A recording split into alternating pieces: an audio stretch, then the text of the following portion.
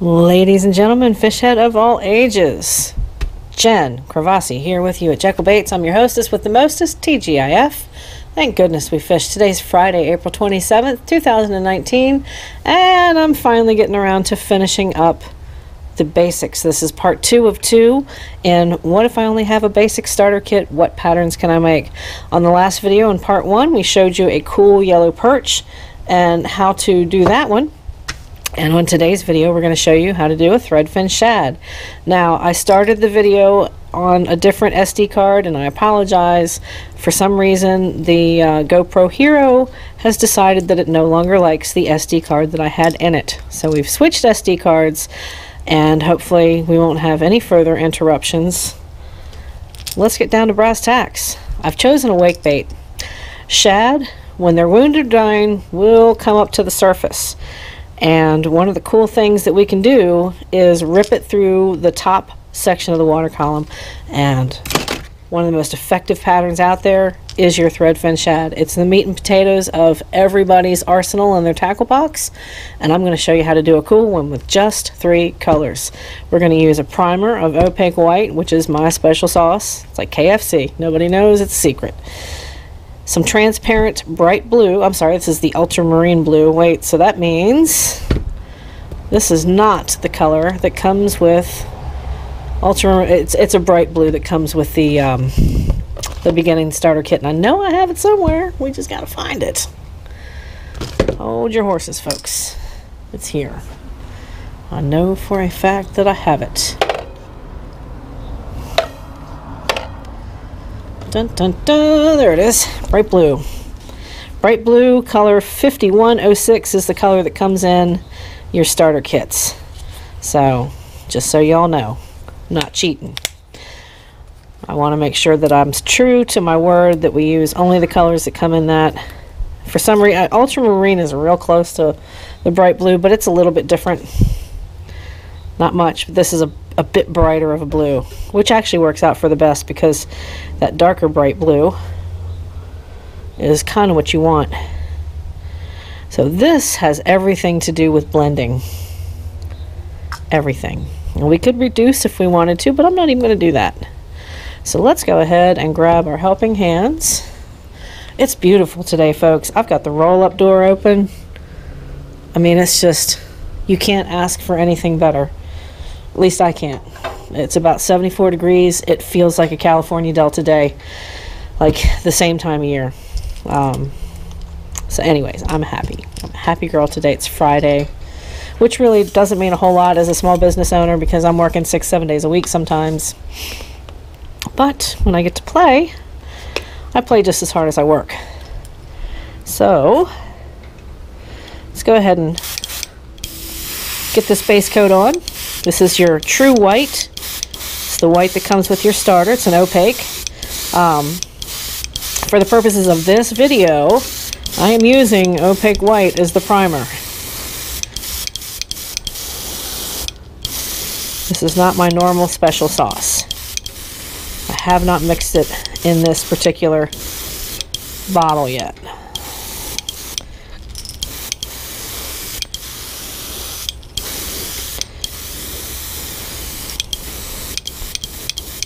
Now, if you guys have watched my What's in My Shop video, which probably has come out right before this video, you know that I keep everything within an arm's reach anymore out here in the shop. So my heat set, which is a Conair 1875, it's super powerful and it's very effective, is always on my right. My airbrush is always on my left. Quick heat set, because it actually makes more sense if we blend. Now, a threadfin shad, we're going to speckle with black just a little bit. I'm going to use a Q-tip as the shad dot, and we're going to keep the shad dot true as we can. And then we're going to layer in just a little bit of that black on the back of it, and it's going to turn out cool. It's going to look basic, and that's okay, because if that's the only colors that you have, you could probably blend it down a little bit more. I could probably put about a drop of this into the bright blue, into a little medicine cup, but let's say you don't have medicine cups. So we're just going to do what I normally do, which is directly in here. And I'm not going to pull this white out. I'm just going to mix it as it sprays through. I'm also going to pull my pressure back. I'm at about 35 right now. I want to pull that back to about 10. And then we're just going to start and do very light layers. Hit the nose there.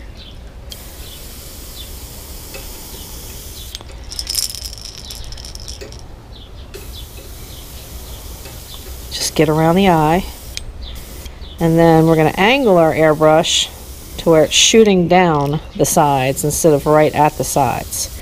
And that will layer in a little bit better than if we came at it right like that. And you'll understand what I mean in a second, because I am going to get a little bit of blue right there on the sides. And you guys can see that. It comes in down each side, but not on the middle of the chest area. Turn that back up, blow that out.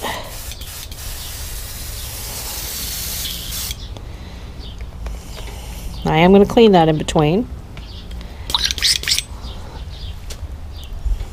But I'm not going to take a whole lot of time doing it, because the next color that's in there is a dark color. I just want to make sure that my cleaner's out of the chamber.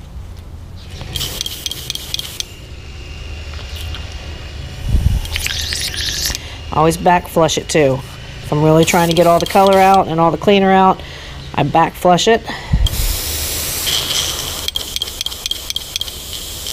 And then spend enough time blowing it through to where I don't see any paint or junk coming out on my glove.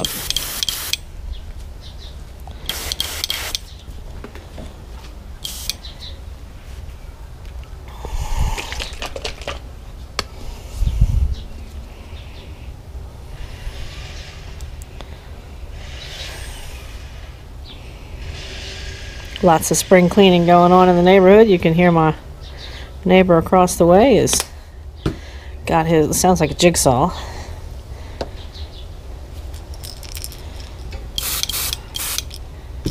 Turn this pressure back down. Now we're going to be a little more careful when we do this black. We want to see how it's shooting first.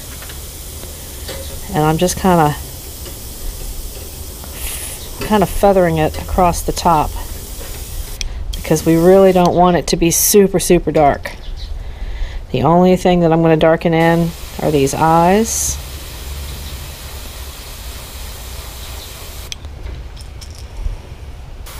And do the same thing again right here.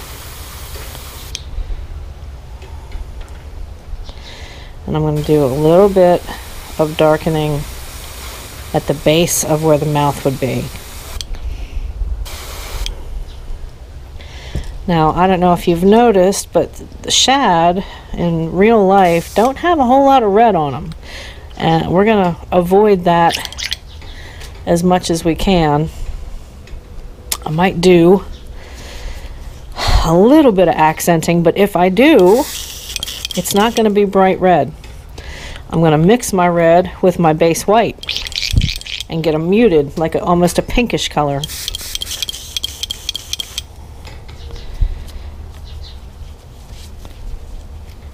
Clean that out real well. You know what? I am going to do that just to show you that you can mix the colors, because everybody has a red in their starter kit. So here's what we do. 1 drop of red. That's it. 1 drop.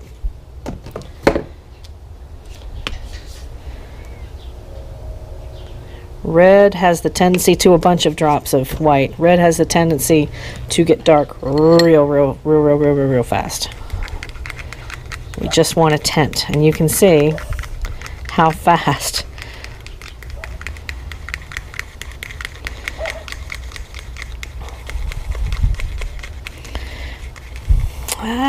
You know, it almost still might be too dark. I really didn't want it that dark. But again, I haven't deviated from the basic plan, which is just the primary colors and your starter kit. All I've done is I've taken one single drop of red. Red is very impactful as a color, but I'm going to add just a little bit more white into it because it's too red still. Red is one of the hardest colors to tone down. That should do it. That's a fairly light pink.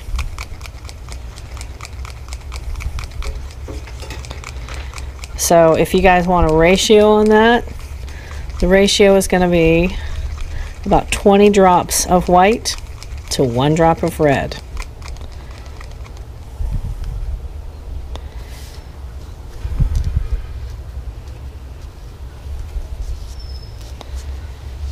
And that should do it. We'll set that back. I'm going to move this out of the way for now.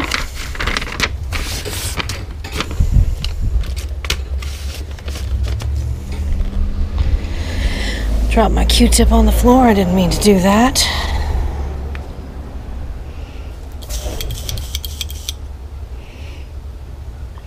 We're going to add this right into the chamber here. And that's way more than enough to accomplish what we want to accomplish on this. I'm going to add just a little bit to the nose here. Add just a little bit to the throat and the underside of these gills. Just a little bit to the tail. And then what I'm going to come back and do is, you know, maybe just a little bit to the bottom of these gill plates.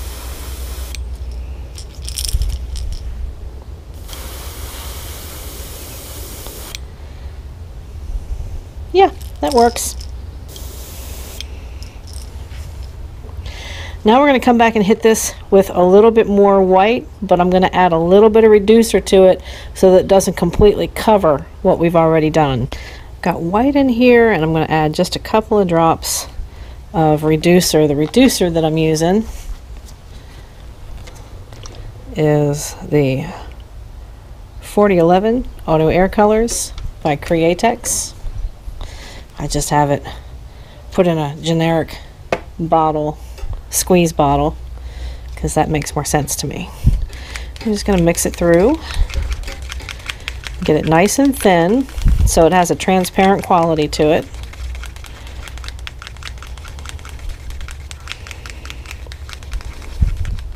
You want this a runny thin because, again, we don't want to screw up what we did before. We don't want to cover it, what I'm trying to say there. But at the same time, we want to kind of clean up the image of this bait a little bit. And that's a real good way to do it.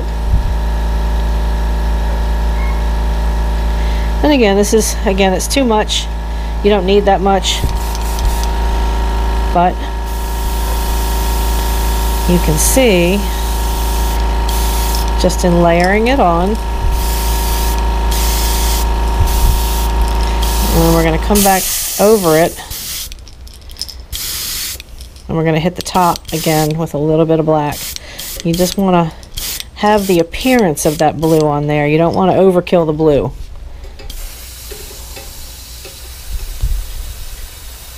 So blow that off. I'm not going to clean the chamber because that was super runny. And then we'll add just a couple of drops of black.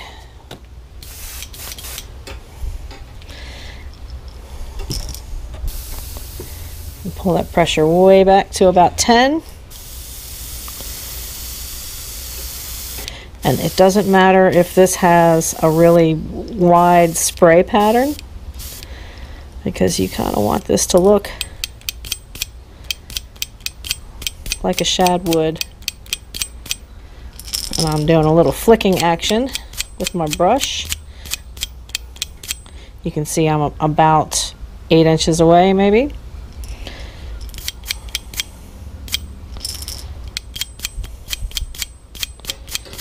So there we've got in our dots. Just a few on the belly. And you have a fairly cool dusted shad. We're going to put the cleaner in this, and we're going to get a shad dot on it. But that's how to kind of play around with basic primary colors. It's all in layering and the consistency of your paint, and if you know how to blend colors, because that's important. I did not do that on purpose on the last one because I wanted to show you that you didn't have to blend colors. But if you only have 5 colors, basically if you have blue, red, yellow, white, and black, that's the only 5 colors you have in this world, you have enough to make every color. Every single color. You can make orange, you can make pink. Go back and watch my crusty old video on the color wheel and how to mix down paints. I hope that it'll help you a little bit. We're gonna let that cleaner get all happy in there. Set that off to the side. Set our Pepto-Bismol back to the side.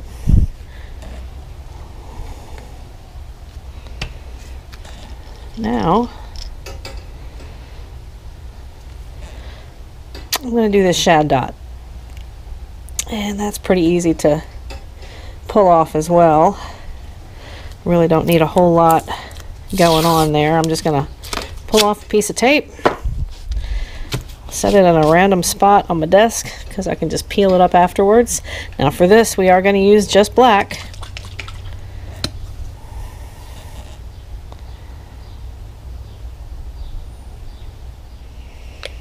Q-tips have a tendency to soak up paint at a rapid rate. So make sure you get your Q-tip doused, but then put it at an angle.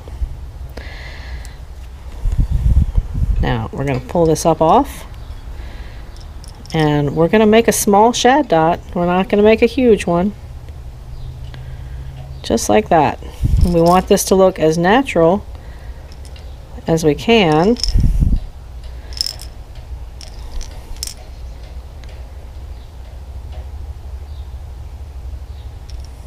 And see, even that has faded in that short a period of time because the paint has absorbed into this Q-tip. And there you have it, ladies and gentlemen. We have our basic color thread fin shad dusted. We're going to heat set this, and then we're going to come back and put the eyes in and clear coat it. Let's see what Mike's up to.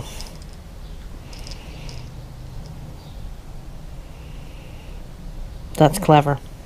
Hey, I said it before in the last video I did, but if you guys do not understand how important to the industry and the custom painting world Michael Ornstein has been, you absolutely have to go check him out. It's Lure Me In Customs, Custom Crankbaits. He's on YouTube. He is a mentor to so many of us. He's amazing. Go watch him. I mean it. In the meantime, let's show you in natural light because I have my roll-up door open. So this is so exciting. You know, the sun's doing crazy stuff to it. But yeah, that looks really good.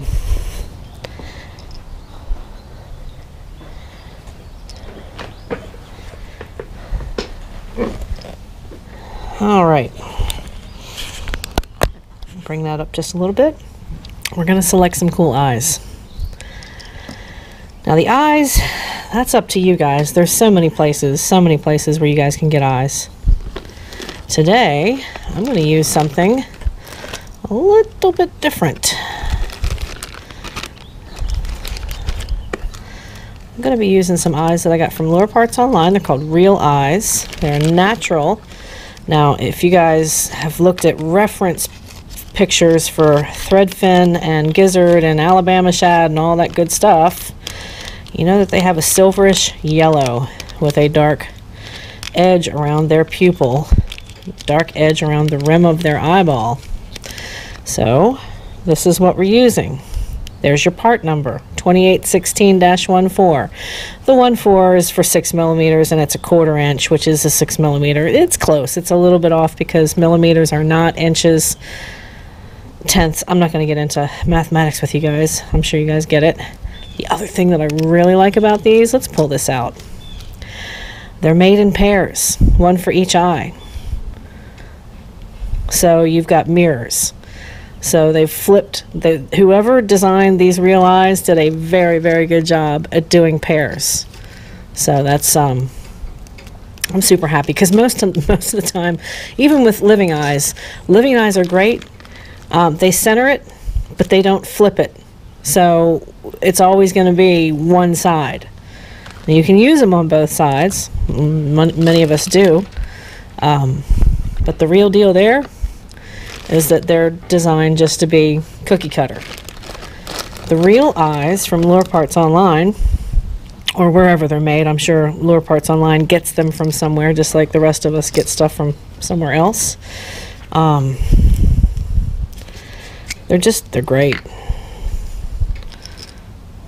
They're well thought out for 3D eyes. I'm getting low on my super glue here.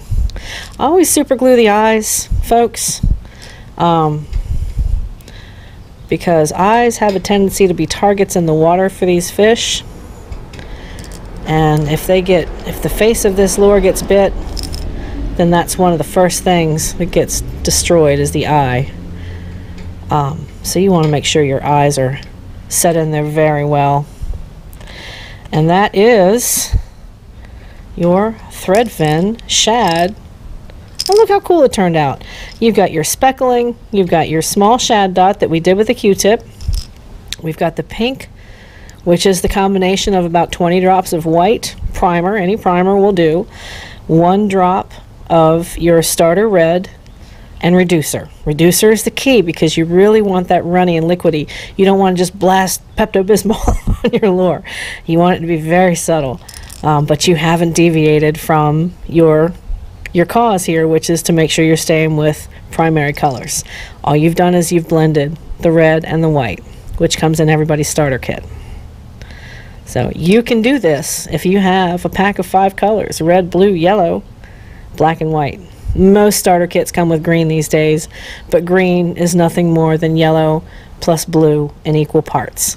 And then you get your shading from that as you add a little more of one and less of the other. So, but just play around with that. I encourage you guys to play around with shading. Just goof around on scrap paper or get a sketchbook that's got thick, like a mixed media art book. You can pick them up at Walmart for like $6.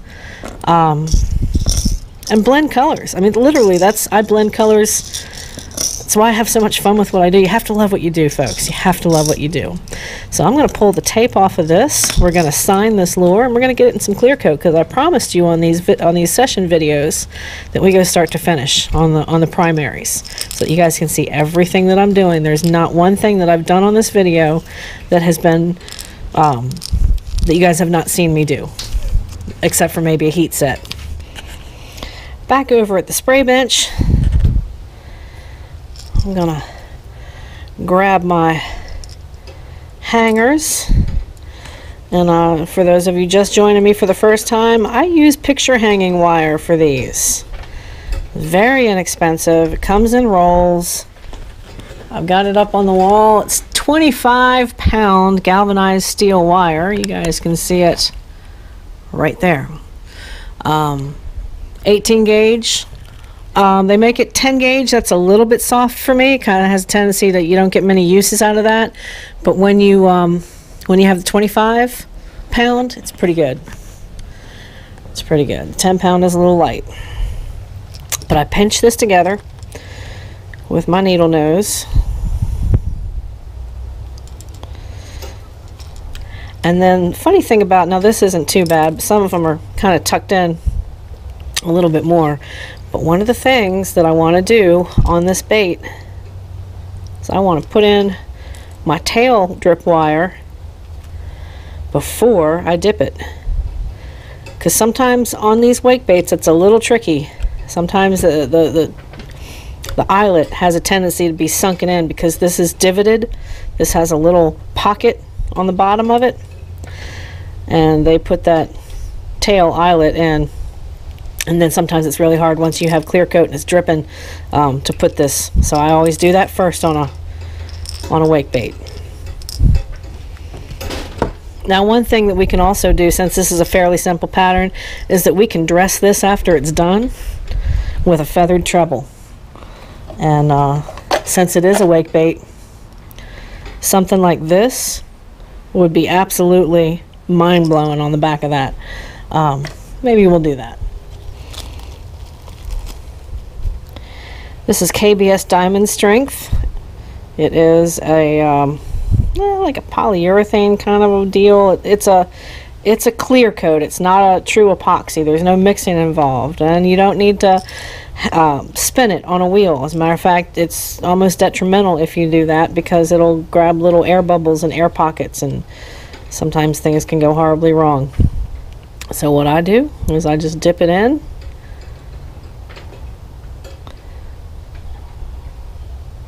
real slow. Let my little air bubbles come off of there. Sometimes you'll notice little air bubbles getting caught around the eye, the pupil, and then I use the bill and kind of hang that, and you're going to see this dripping down, and I do both sides. And then just bring it out, slow. Keep that jar underneath of it while I bring it over to the clear coat rack. Now let's set that magic video timer. You guys are going to see what it looks like dressed with the feather treble on the back. So the KBS has had plenty of dry time on this thread fin shad that we did as the second part of the challenge. And this is the result. And this was white, bright blue, black, 1 drop of red into about 20 drops of white to do just a little bit of shading on these gill plates and the cheeks to represent what they would normally look like. We did a very small dot near the gill plate, and we used real eyes.